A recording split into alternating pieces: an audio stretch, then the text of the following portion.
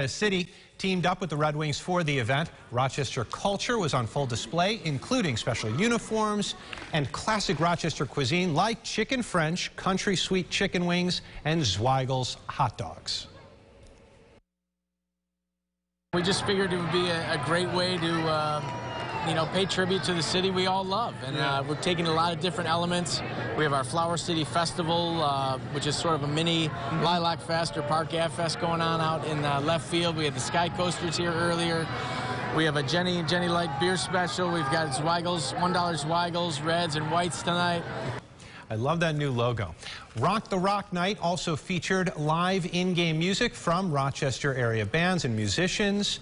And one very special feature of Roc the Roc Night, the old Midtown monorail. The monorail was an essential part of the Midtown Plaza during the holidays, as many of you know, but lost its home when the plaza was torn down.